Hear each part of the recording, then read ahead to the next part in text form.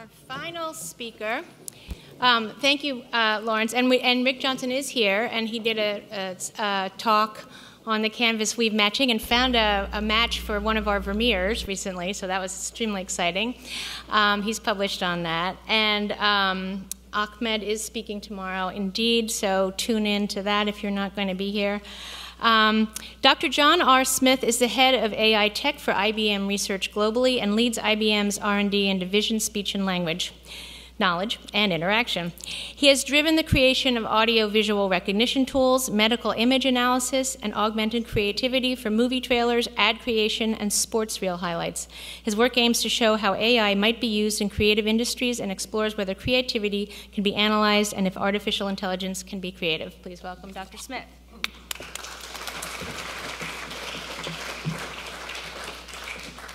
Thank you, Louisa, for the very kind introduction, and thank you for the invitation to speak to you today.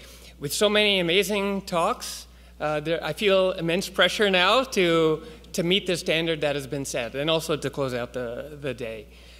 So I come back to this subject about creativity. So the question that I want to ask today is, can AI be creative? So as a research scientist and engineer, to me, creativity is all about the method. However, what truly creative people do, such as artists and filmmakers, seems to be all about magic. There's a quality in creativity that seems to be uniquely human.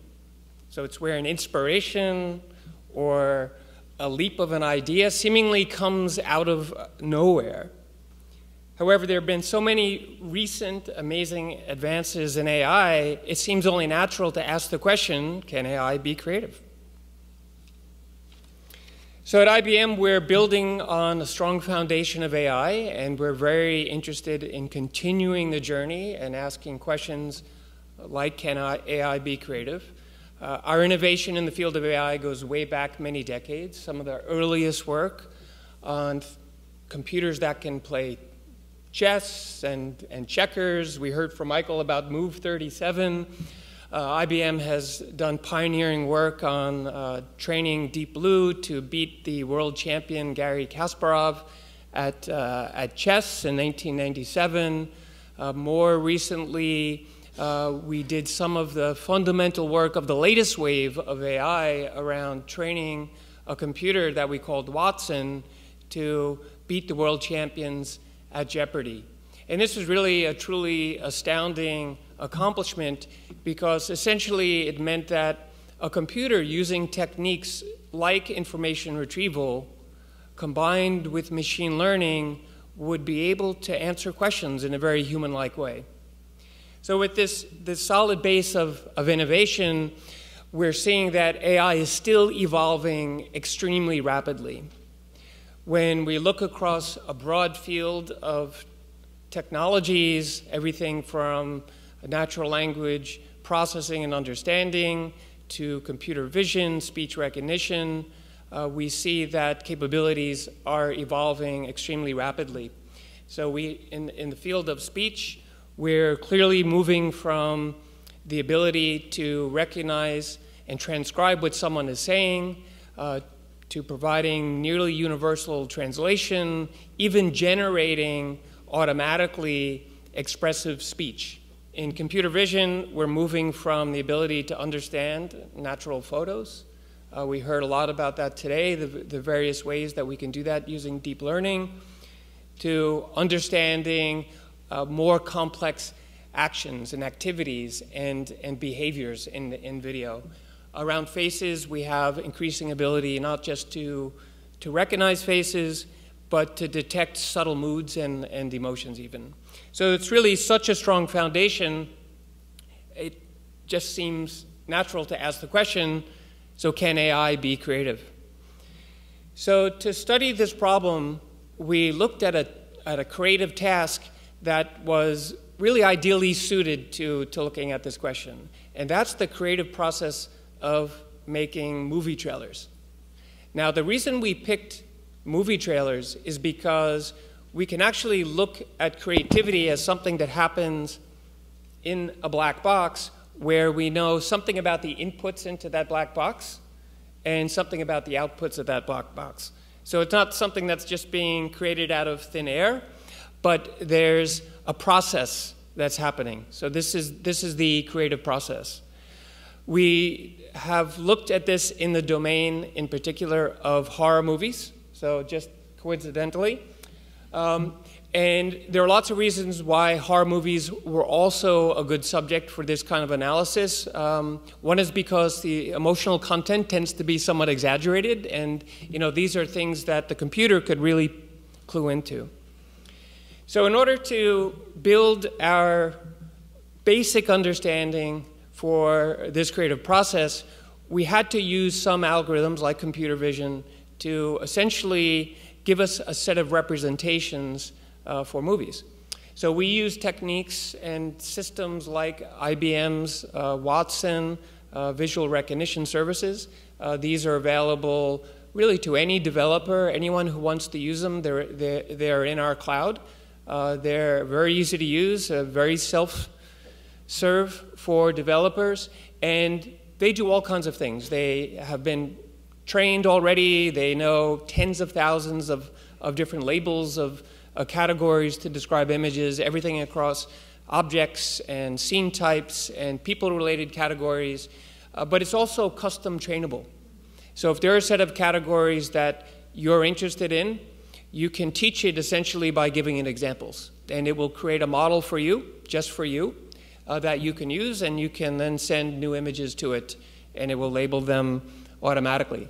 So this is an example of the kinds of basis of tools that we use to do the analysis. Now, when we take those kinds of things and we apply them to something like movies, or horror movies in particular, one thing that we see is, well, yeah, these computer vision techniques, they can produce even a pretty fine-grained labeling scene by scene as you go through the movie. So we can see here, the computer is labeling and scoring all kinds of things, locations, different objects that it sees, and so on.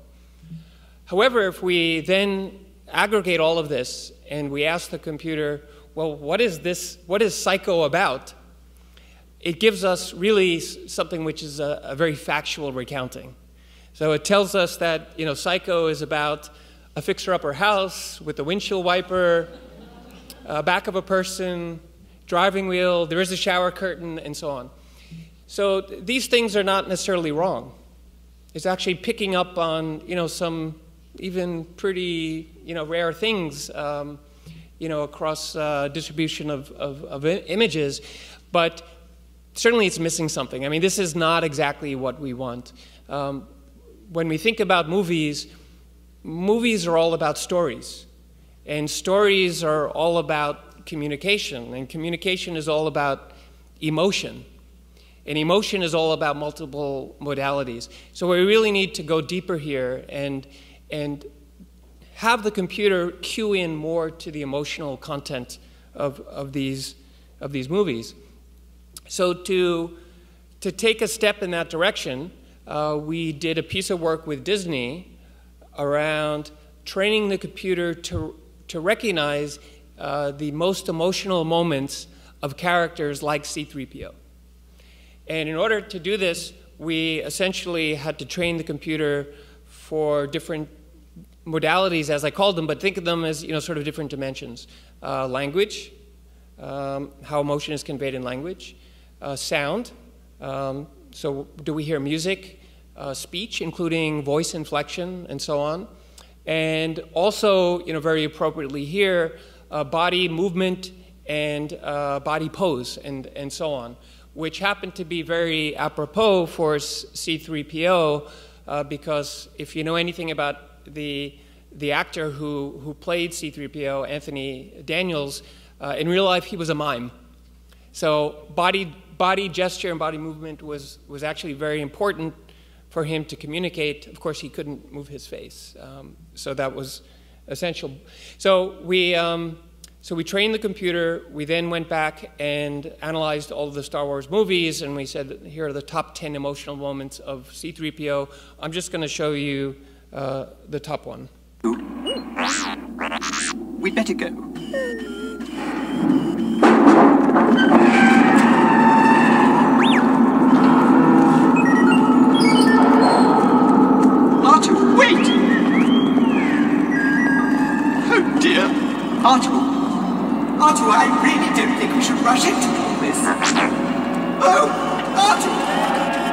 to wait for me. So, sure enough, I did have the chance to meet Anthony Daniels and ask him, what's up with this, you know? And he said exactly. He said, you know, that was a particular move when I was agitated that, you know, I would convey through that particular body motion. So, so we're onto something here. But of course, there's more to it. To explore this one a little bit more, we did some work at last year's Masters event, which is a golf event, and we deployed a similar system at Wimbledon last year and also the US Open, where again we focused on the modalities. So what we wanted to do is to have the computer essentially identify the most exciting moments that were taking place in the course of the event. But again, focusing on excitement as opposed to something which is based on the scores and the ranking of players and so on. So we're looking for those subtle cues that tell us, you know, this moment is really special or different from the rest. And similarly, we used things, you know, like the excitement in the commentator's voice. We called the system H5 because we looked for high fives. You know, those kinds of things, the sound of the crowd, to tell us, you know, those little clues that a certain moment was more exciting. So I'm going to show you just one of the moments. This was from last year's Masters, and it was the top, most exciting moment as identified by the computer.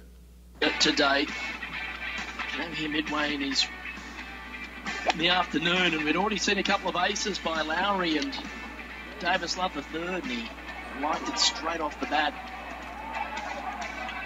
The problem was JB Holmes' ball was in the way. He thought that hurt his chances, but then, hello, something else took place.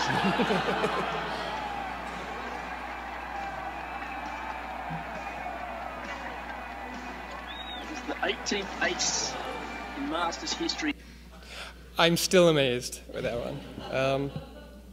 You know, incredible. So we can see the computer can be trained to pick out, you know, some of these more emotional, you know, at least in the case of sports, you know, these excitement-related features. So now that we have that as a basis, so if we turn our attention back to this creative task about creating movie trailers, the computer has these models. It can analyze the sound. We essentially had the computer build a feature space around sound that would report the valence and arousal of sound emotion. Same for the visual dimension. Produce features related to visual sentiment, combined with the more factual things like objects and scenes and so on.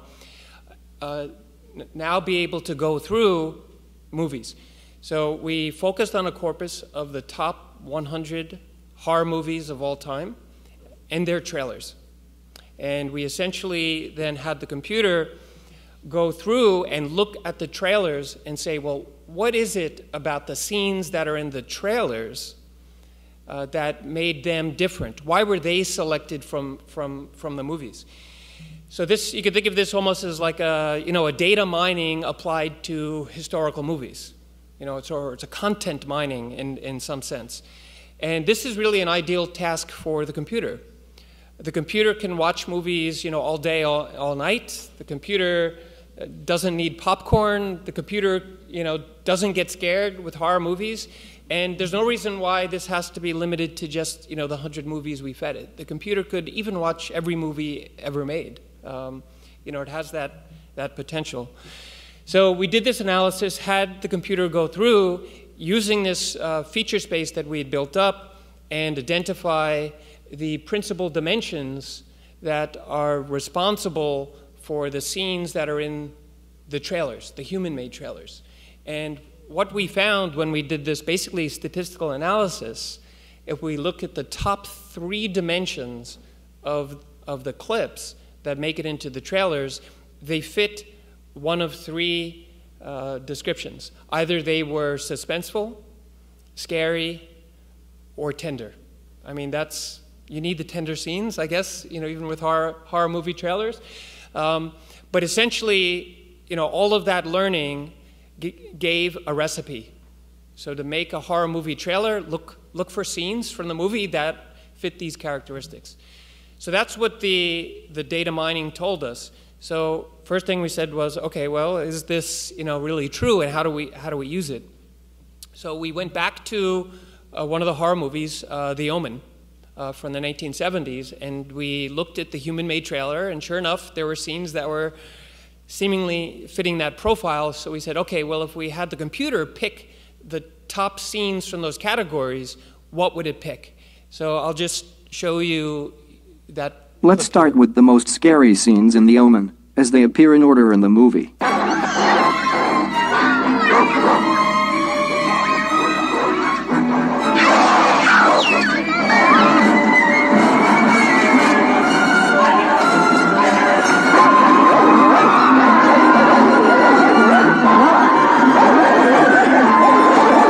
Wow, that was scary. Here are the most tender moments.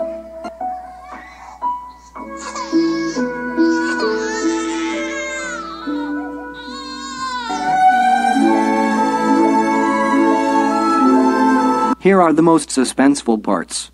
Signore, there is nothing there, only graves. Where is it? You will find it on the map. I am here to protect thee.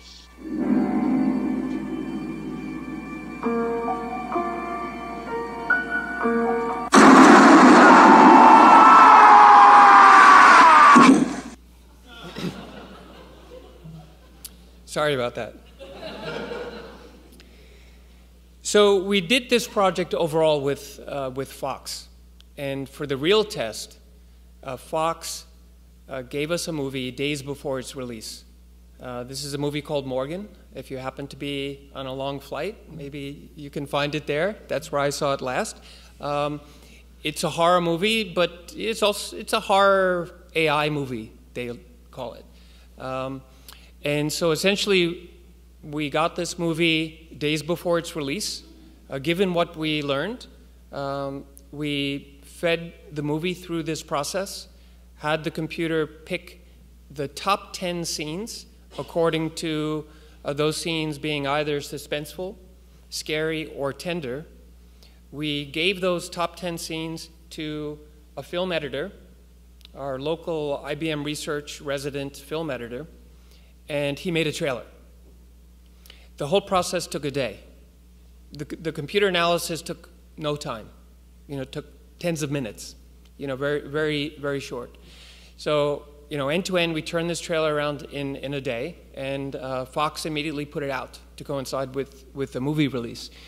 Within a few days, it had 1 million views. I think it's more than 3 million views now on YouTube. And let me play the trailer. You can see that despite this short turnaround time, we took something that is typically a 3-month process for a production studio, and now we were able to turn it around in a day and get something pretty interesting.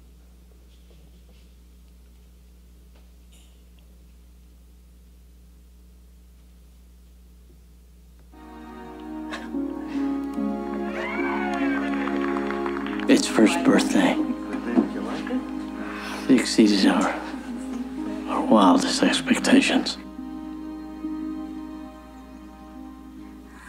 Nice to meet you, Morgan.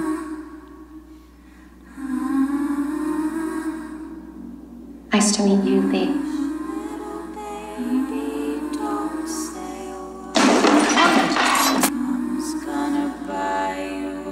I have a 13-year-old daughter. You don't get to see her much anymore.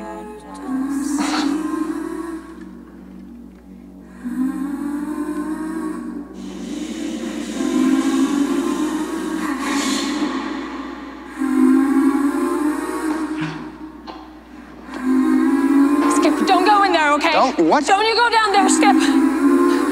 Don't be afraid, Amy. I have to go say goodbye to Mother. So overall, the feedback on the trailer has been really great. So not only has it gotten a lot of views, but the things that people said about it we were really very surprised, but also delighted. I mean, people called it really creepy.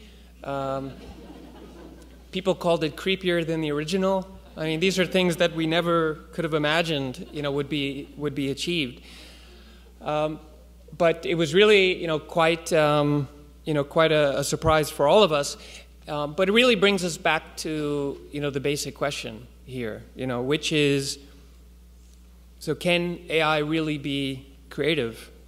So in the grand scheme of things in this creative process, AI had a supporting role.